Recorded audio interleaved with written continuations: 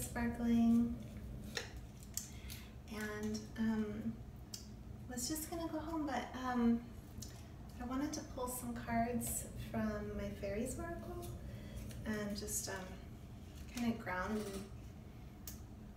and commune with the fairies a little bit. So it's this deck. It's the only deck I've ever worked with, and for whatever reason the fairies asked that I share this, so I'm recording it for whoever might need it. I don't normally share readings, but apparently I'm supposed to share this one, and I've learned through my years of working with Faery not to question them when they ask for something. Just gonna pull 3 cards here.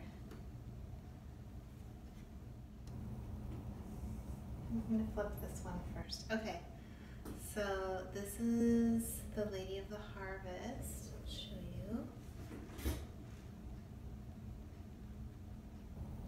Get the glare off of her. And let's see what the book has to say. What's the message from this card?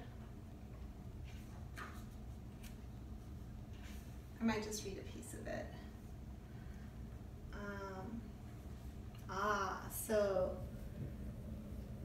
the language that the author chose for this card in the description is completion, grief, loss, harvest, release.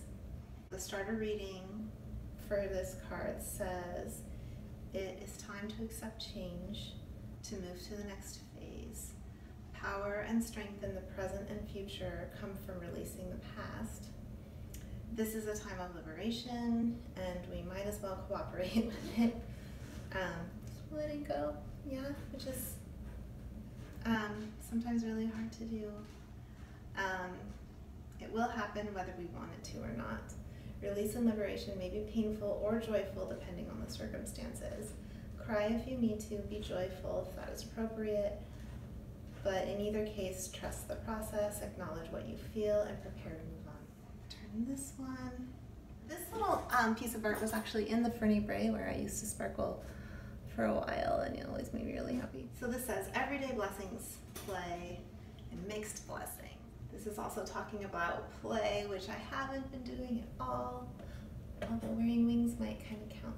Mikkel can be foolish, silly, playful, and absurd. He's fond of goofing off and considers play to be an art form and himself a fine artist.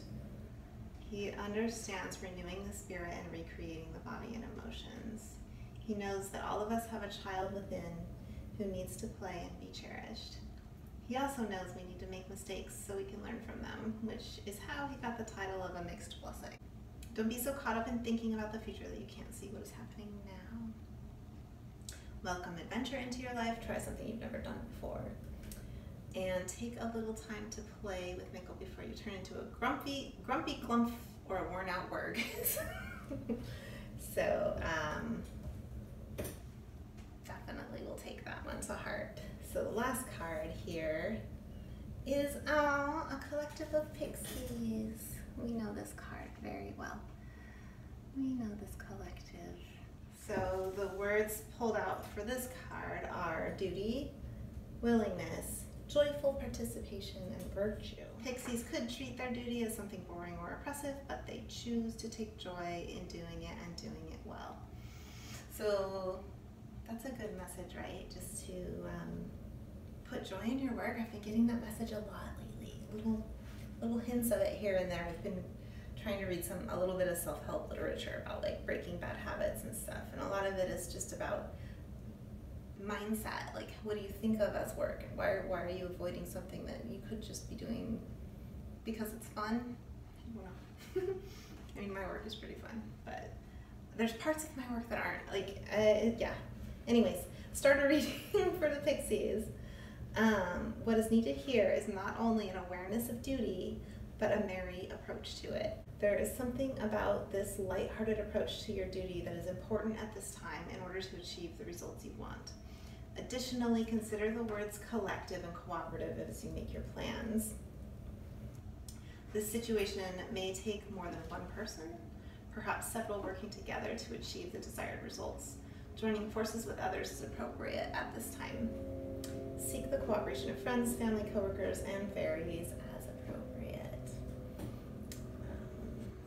So none of these cards are in reverse. I feel like that in itself is saying that things are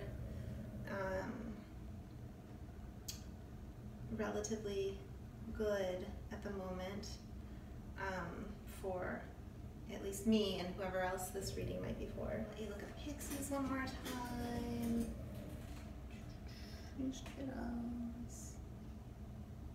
So cute. There's 4 of them, right? That number's been coming up for me a lot too.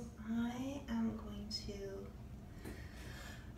close the reading with a little thank you. Thank you, fairies. I'm going to do my best to absorb this and put it into action. Hopefully add a little bit of playfulness and a little bit more present moment awareness. One day at a time, kind of feel vibe at the moment. So I hope you liked it. I don't know, fairies wanted me to share it, so hope you enjoy, hope you're doing well. Thank you for coming and checking it out, and sorry about the sound quality. I still haven't figured out how to do a microphone with my iPhone. Thank you for watching, and I will see you in the realm.